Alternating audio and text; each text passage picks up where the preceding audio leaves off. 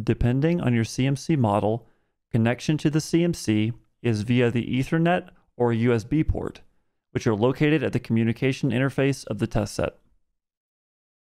Even a wireless connection is possible using a Wi-Fi dongle. When taking advantage of the Ethernet connection, you can connect your PC directly, or you can control the CMC by directly connecting it to your local area network.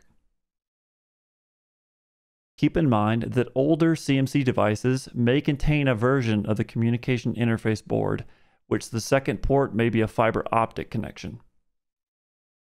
For secure operation, Omicron has implemented the test set association feature when connecting via Ethernet. Should the CMC be connected via the local area network, test set association prevents one user from taking control of a test set that is already in use by another user. Therefore, the association process secures communication to one computer at a time. The test set association status can be accessed from the Test Universe start page. The status of the connection will be indicated by the color of the panel of your device. The offline status of this device will be indicated by a gray panel. In case there is a mismatch between the IP addresses, the panel will take on a red color.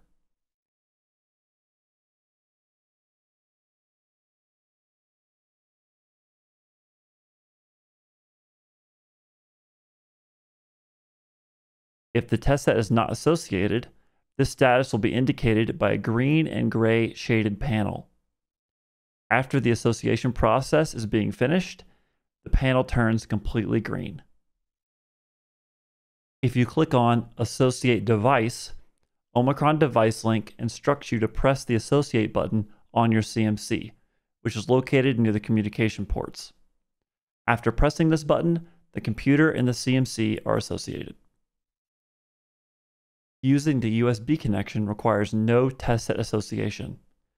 This connection method now functions as a plug and play with the PC.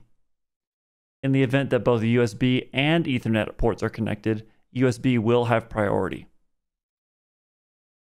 To ensure a successful communication, you must consider a few matters.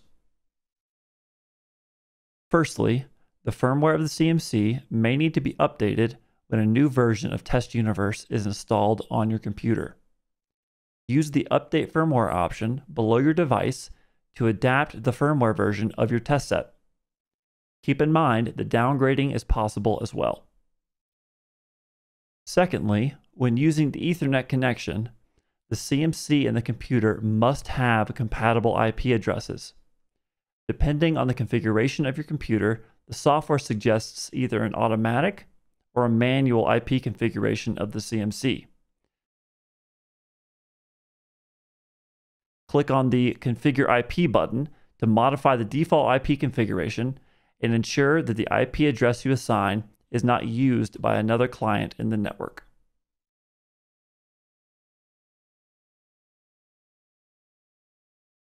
Finally, correct firewall configuration is critical to successfully establish a communication between the CMC and the computer.